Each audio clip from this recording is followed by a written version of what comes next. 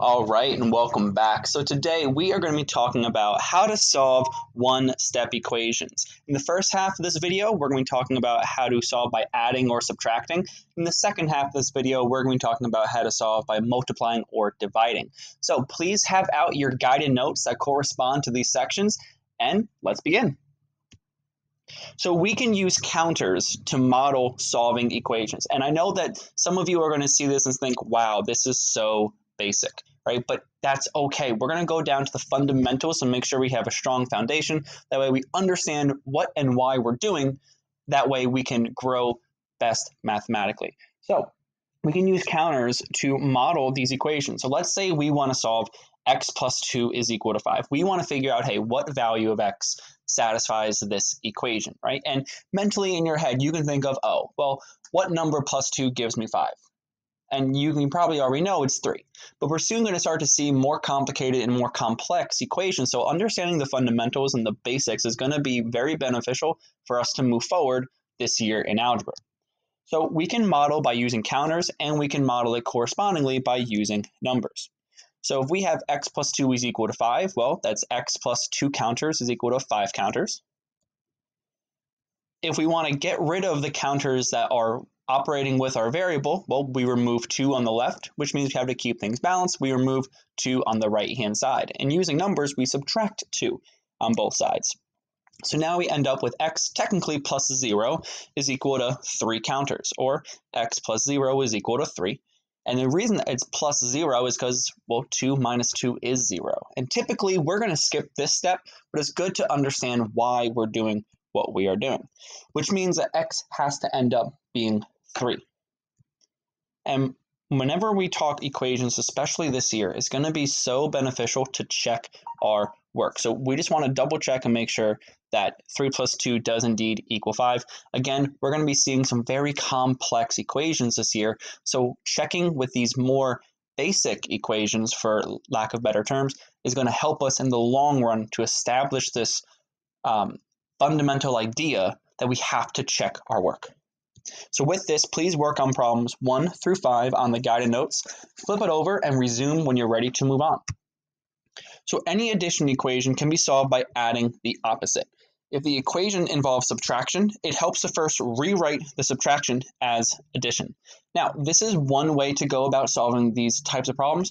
You might have another way that you're comfortable with, and that's totally okay. But I'm just going to go through one way to have a general understanding as to what the purpose is in how we solve these equations. So if we have x plus 4 is equal to 10, we want to find the opposite of this number. We want to find the opposite of 4. And the opposite of 4 is negative 4. So technically, we're going to add negative 4 to each side.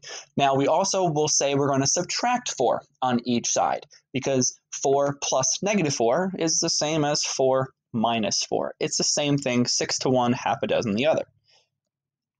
And we find that x is equal to 6. And we can check our work, make sure that 10 does indeed equal 10. If we have negative 5 is equal to x minus 8, again, we want to find the opposite of this number.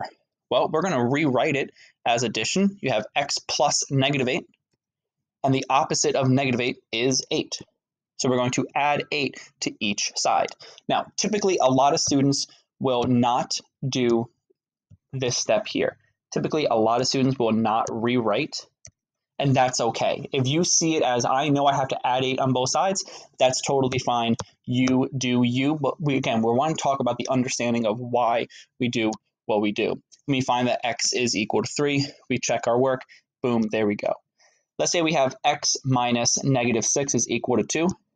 We want to rewrite as addition, and this is good in this scenario because we have minus a negative, and we don't like to have double signs, especially in algebra this year. We do not want to have double signs.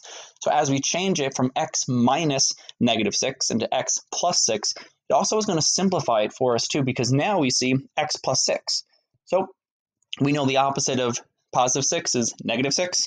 Therefore, we're going to add negative 6 to both sides, or even just subtract 6, whichever way you are most comfortable, and we find that x is equal to negative 4, which is great.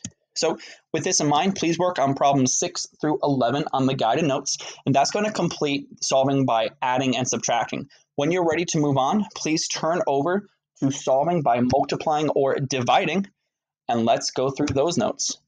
So we can solve equations involving multiplication and division by performing the inverse operation. So let's say we have x divided by 5 is equal to 4. Well, the first thing we want to identify is x is getting divided by 5. So the current operation is division. So we're going to use multiplications. We're going to multiply both sides by 5. When we do that, we can simplify down and we get that x is equal to 20. And as we said before, especially in algebra with equations, we always want to check our work to make sure it is correct. It's going to be the best way to know that you are doing it properly. And likewise, if we have negative 3x is equal to 27, we're going to establish and understand that x is getting multiplied by negative 3. Therefore, we're going to have to divide both sides by negative 3, the inverse operation, and we get that x is going to be equal to negative 9. And again, we can always check our work and make sure that it is correct. Perfect. With this in mind, please work on problems 1 through 5 on the guided notes and turn it on over when you're ready to move on. All right, an equation with fractions can be solved by multiplying by what's called the reciprocal. You're going to be hearing this a lot this year, this keyword reciprocal. So if we want to solve 2 over 3x is equal to 8, we want to multiply 2 over 3 by x. That's what's going to be equal to 8. And we want to figure out the reciprocal here. We identify that we're currently getting multiplied by 2 over 3.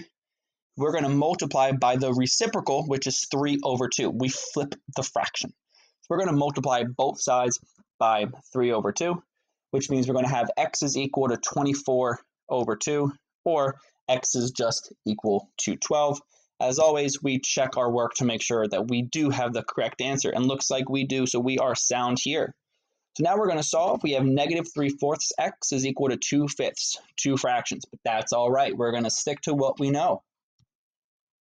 We're identifying that x is getting multiplied by negative 3 over 4, which means we're going to multiply by the reciprocal, which is negative 4 over 3. We keep the same sign, we flip that fraction. Therefore, when we simplify, we get that x is going to be equal to negative 8 over 15. We double check our work, make sure that we have our correct answer. And that, kiddos, is how we solve one-step equations. With this in mind, please work on problems 6 through 11 on your guided notes. Please let me know if you have any questions, and I will talk to you soon. Thanks.